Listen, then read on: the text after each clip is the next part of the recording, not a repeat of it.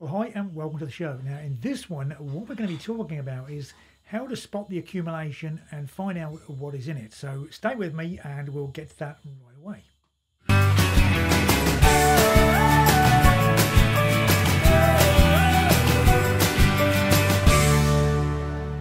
Well, hi and welcome to the show. Now, like I said earlier, this one is about accumulation. Now, I'm looking over here at my other screen because I decided to make this video to answer a question that came in from somebody who has taken my course. So I'm going to put that email up on the screen so you can have a quick look at that. Okay, so here we are with the email. And he goes on to say, sorry about the late reply. That doesn't really matter. We've all got plenty of time. You can always come back to me anytime, once you're on the course, and I will answer any of your questions and help you through anything. So what he said, he would appreciate some samples using candlestick charts, or maybe even better spend some time.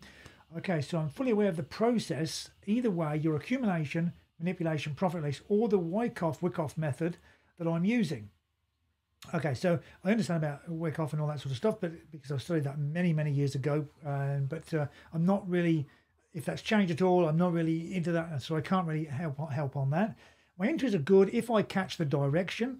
I'm trading springs and up thrusts. Well, springs and up thrusts, that's definitely, I remember that from a Wyckoff or Wyckoff, however you want to pronounce that. I'd like to get away from that because really that's not something that I do. I can show you something a lot easier to understand than that. But the bias of the accumulation, or as you call it, the content, which I should be attached to, is something I still don't see too well. I'm using higher time frames, support and resistance areas, supply and demand, swing analysis, etc. But still I'm failing more than I'd like, identifying the objective of the accumulation. By the way, I also read How to Create the Life You Were Meant to Live, the book, and I'm working on the new approach. That book is great, the best I have ever read in that topic. Okay, well, there's a good opportunity for a plug. Okay, so if you haven't read this book yet, grab a copy of it. It's a fascinating book, and it really will make a difference to how your life goes forward from this reading. Anyway, okay, so let's just discuss why it is that people have a problem locating the accumulation. First, locating the accumulation, and secondly, understanding what is in it. Because if we understood what was in the accumulation area, if we understood, for example, that it was an accumulation of buy orders, we would be guaranteed to take a winning trade almost, because provided we didn't get stopped out on a retrace, we would simply go with the once the market came out of that accumulation area, we'd simply go with the market and we would make money. And likewise, if we knew that the market makers were accumulating sell orders, we would make money. Now, as you know, those of you know me, that I've been doing this many years, many years, and I have always said that I still cannot ever work out the contents of the box of the accumulation area while it is going on. Never once said I could, because I can't.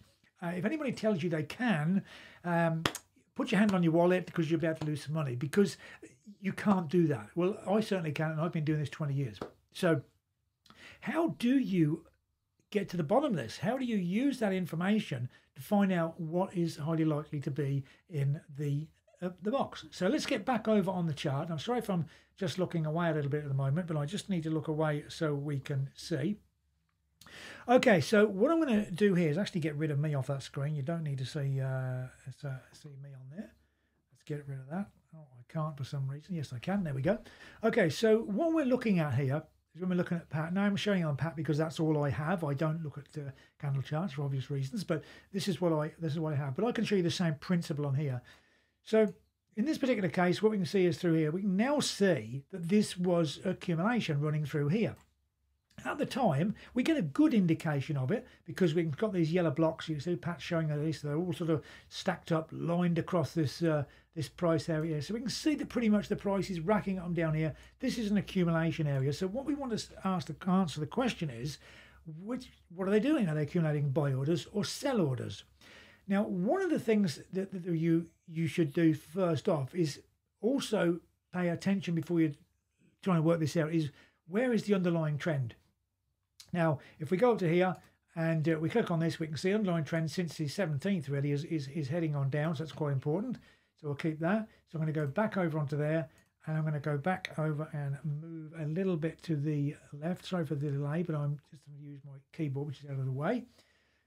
So I got my underlying trend is down.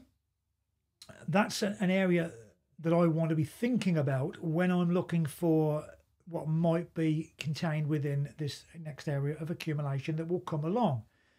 So what I'm looking is I'm not going to trade anywhere through here once I see the market is going up through this accumulation area, and now I see the market starts to break out to the upside. Now, of course, a lot of traders here at this point will buy into the market as it breaks through these areas here. They'll say, okay, well, the market's gone through this point here. The market's now going to go up, and they will buy into the here, following the belief that this is a trend running up through here. I, on the other hand, I'm thinking about, hang on a minute, just hold on a second here, because the underlying trend since the 17th has been down here, October 17th. So, I haven't yet seen anything change against this. So that gives me a bias to the other side, to the downside, a slight bias. So if that is going to happen, I'm going to say to myself, what am I likely to see? What am I going to see that will support that? What I'd like to see is a stop take. So when I see something like this, where the market runs up through here, comes off, and then starts to come back down into there, I think, okay, so now this is looking like this area through here, which we can now clearly see was accumulation. I'm looking to see that this was a false move up. So now this tells me that this area here is highly likely to be an accumulation of sell orders. So it's at this point here that I'll be looking to enter the market short. And for this reason, for this purpose, I will then to this tool here, which is the retrace tool that we have, and I will be simply looking for a retrace area in which I can get in. Now I'm going to choose this because this is a difficult one here, and why I want to show this is because this is a tool we have in PAT, which is what we call the retrace tool. It enables to get into the market with very, very low risk. Now what we'll do is we'd simply follow the market down as it's coming down. Once we've confirmed that it's a shorting sell that we want to looking for a selling opportunity with low risk, we'd follow the market down here, and we'd see, okay, well, as the market then comes back up to the top of this, the top bar, which is top line, which is in this case 35.60, that is where we would want to put our sell order around here. We would then put our stop order, and as the market then comes back down, we would then want to put our stop loss order above here. Now, in this particular case, you could have been stopped out because as you entered here, if you used a very tight stop, 10 pips or 12 pips, something like that, you could be stopped out before the market gets back into its full trajectory. If that happened, I look at the market and then say, okay, well, it has played out. This is now still confirmed that this was a stop take. This was sells. This market is likely to continue on down anyway. So I would get back into the market.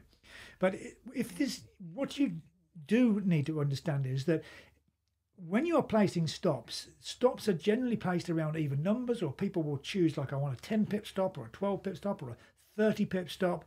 And they have these arbitrary figures that they come up with. And what I'm saying is that you should always place your stops relative to price action. And I'm going to cover that in the next video. So I'll catch up with you very soon on that. I hope this video has helped, and it's shown you that you can never understand what is in the accumulation area. It's the resulting action that comes out of that tells you really what you want to be looking at and where you should be trading from. So I'll catch up with you very soon. Don't forget to subscribe, and you will get notification when these videos go live.